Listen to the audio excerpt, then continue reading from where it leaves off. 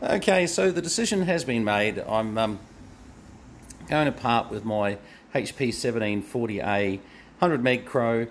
I put out a bit of a discussion on two Crows on Facebook just as to which one I should keep, and you know, it's hard because they're both incredibly good Crows, but for a number of reasons I decided, what the heck, we'll go with the other one we've got, and mainly size, to be honest. Wasn't a lot in it technically. I've just got a little bit of limited space where I am, but this is a dual channel 100 meg.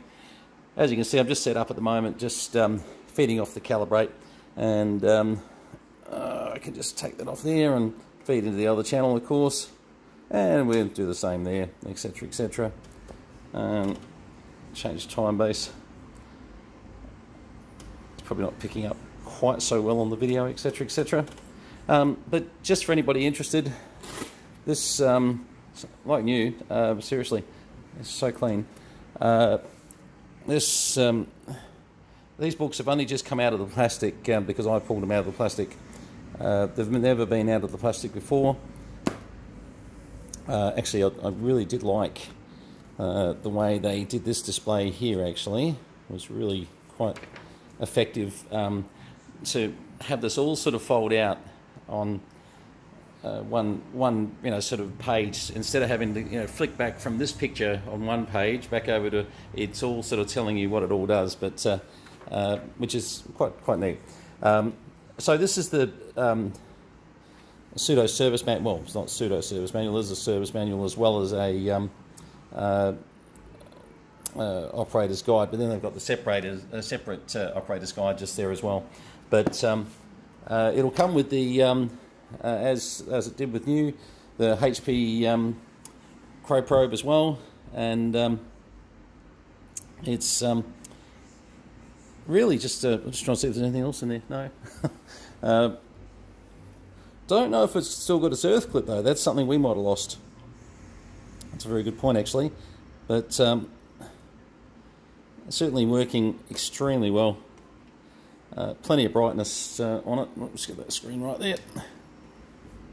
And as you can see, we're on beam intensity. We're sitting here, and yeah, loads to go. This thing's hardly been used. It is just so clean.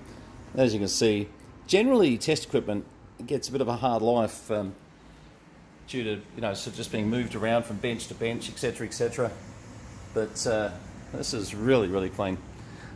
So if it's of interest to you, we're going to pop it up on I don't know where, probably Facebook VK Classifieds, or maybe Alan's site VK Classified, VK Ham Sales and Service Facebook, or VK Classifieds on the internet, something like that.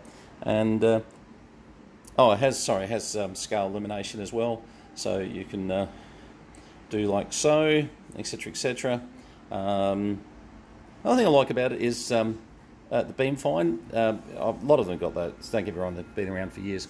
But sometimes when you get yourself a bit lost with triggers and things, it doesn't hurt to have a bit of a starting point.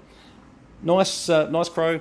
Certainly one that you won't see this clean for a very long time. So keep an eye out for some adverts. Certainly email brenton@posnab.com.au if you're specifically interested in it.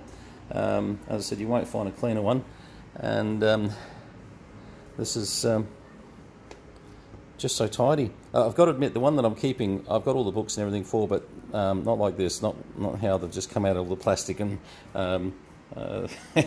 anyway, all right, well, that's just a very quick look at the HP1740. Probably suits somebody's shack. Prefer pickup, if you're in the area, or you've got someone coming up from Melbourne or down from Sydney. We've not had much luck freighting Crows.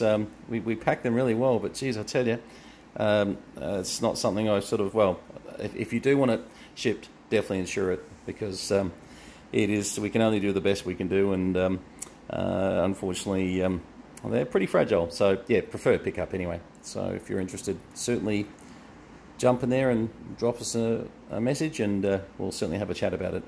73's all the best from VK3 Charlie Mike. All the best.